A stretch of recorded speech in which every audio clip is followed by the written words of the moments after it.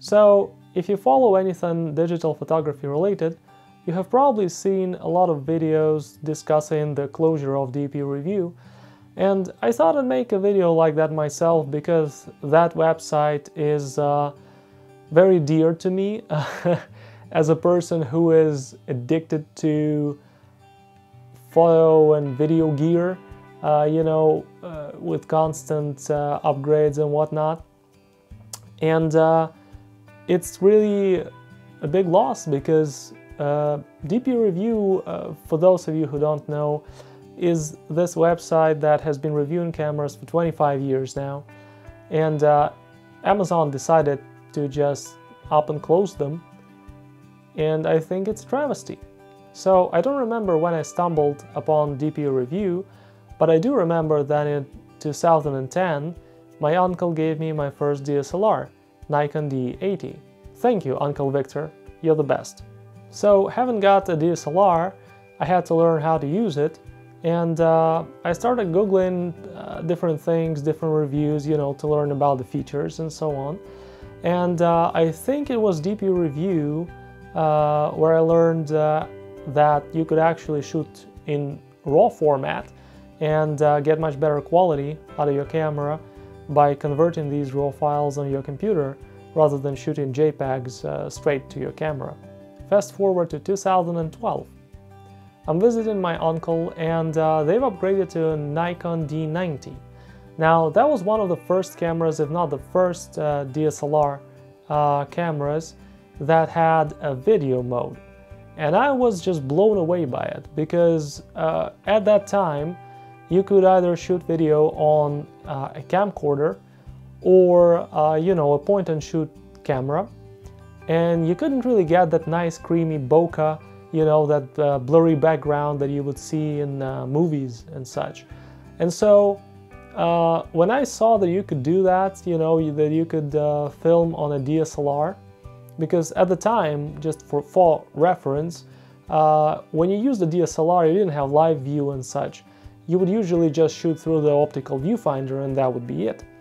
Now D90 changed the game, and when I came back from that vacation, I started Googling this thing, right?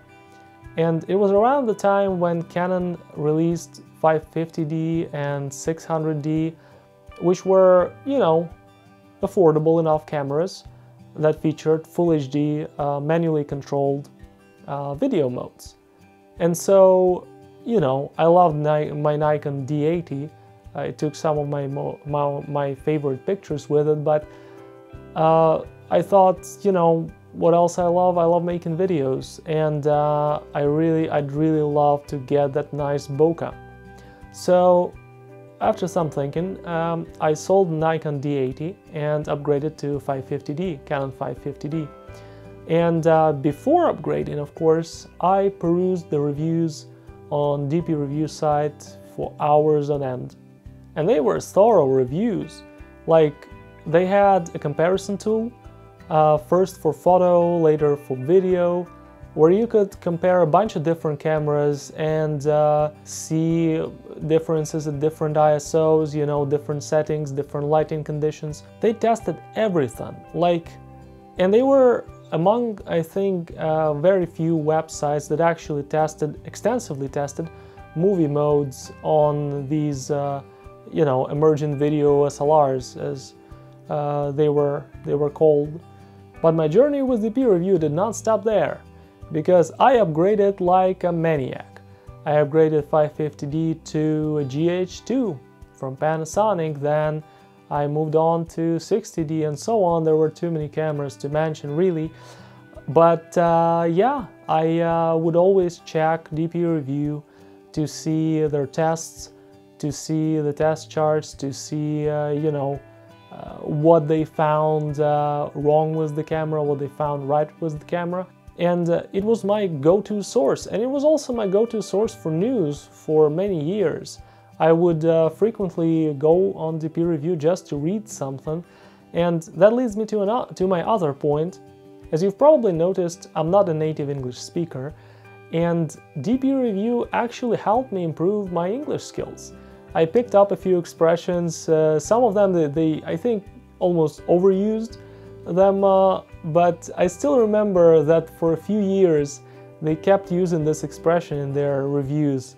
Nothing to write home about. They would always say this when some feature didn't live up to their expectations. They'd say like, movie mode on this camera is nothing to write home about. And I always found it kind of funny, the expression. I picked that up.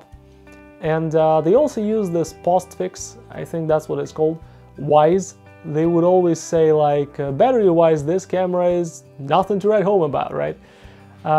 So I actually picked up quite a few expressions and some words and some things, and it was an invaluable resource for me, because I could enjoy my hobby, right? My hobby, I could read about cameras, I could read about photography in general, and as I did so, I would also learn English.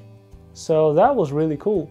So I want to thank people like Richard Butler, Carrie Rose, Dale Baskin, and all the other people who worked at DPReview, editors, writers. You did a great job, and you made a great website, and I think it's really such a loss of this big resource, almost like a library, such an enormous database that is just going to, you know, disappear.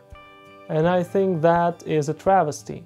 I hope that DPReview staff lands on their feet, as they say, and finds positions that suit their expertise, and that we'll see more reviews from DPReview writers on some other website, probably. And I just want to say thank you. So, thank you. If you have ever used DPReview, tell your story in the comments. How did you stumble upon it? What cameras did it help you choose? Stuff like that. See you next time.